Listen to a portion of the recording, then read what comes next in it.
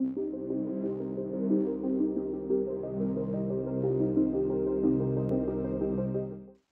to ESR Technology's Introduction to Consequence Assessment, part of our Understanding Major Accident Hazard series.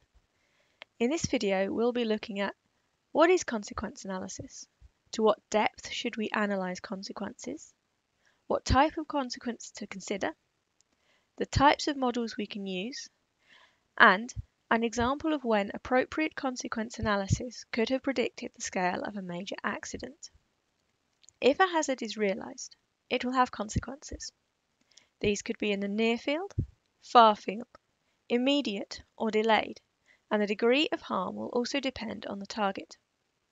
For instance, a fire may only cause minor injury to people, but destroy property or habitat, whereas a toxic release may result in fatalities to people in either the short or long term, but have no impact on property or the environment. Harm may also be financial, with a loss of product or capacity, or even to a company's credibility and therefore its ability to operate in a region. Consequences considered within a major accident hazards analysis include jet fires, flash fires, pool fires, explosions, toxic gas releases, and their effects on people and property, as well as on the environment. The depth of analysis required for consequences generally depends on the degree of harm. Initially, a sample or screening model may be used to get an idea of the scale of the consequences and to determine whether detailed analyses will be required. This may take the form of a simple equation or point model. If the simple analysis shows consequences to be far-reaching, or that the situation cannot be easily represented by a simple model, then more complex empirical models, computational fluid dynamics, or even semi-technical scale modelling may be required. Scale modelling can then be used to create an empirical model for the consequences to speed up further analysis.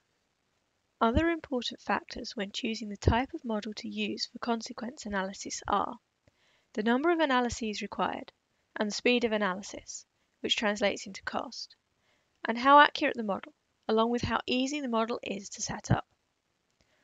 Point models are simple, easy to understand, often used for screening, and may be adequate for far-field calculations or where large numbers of estimations are required, such as in screening risk assessments. Complex models may add features such as the size, shape, and orientation of the hazard and target, along with weather and possible mitigation measures such as being indoors. These are likely to give better estimates of consequences in the near field, and are often used for quantified risk assessments as they are relatively easy to set up and fast to run. Examples of these are ESR Technology's GASP, drift, and expel models. CFD models represent the next level of complexity and are generally applied to specific scenarios which involve complex geometries that may affect vapor dispersion or pressure waves from an explosion. These models are time-consuming to set up and require lots of computing resources, so are best suited to scenarios that are of specific concern.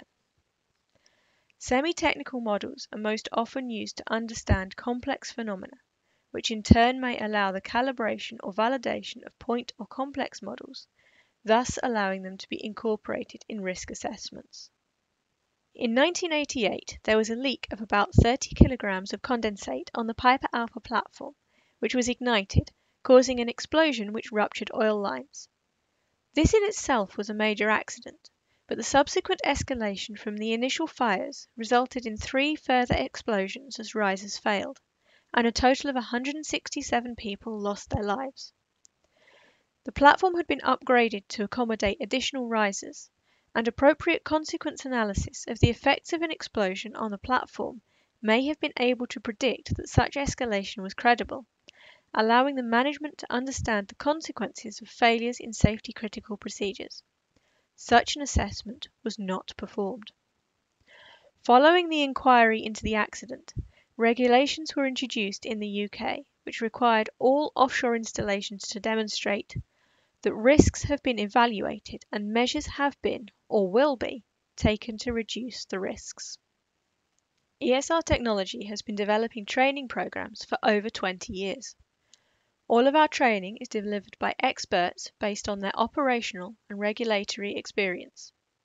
We are able to offer first-hand experience of state-of-the-art tools and techniques at a level to meet your training requirements. Training is available as full course or individual training modules, modular live webinars, or on-demand tutorials.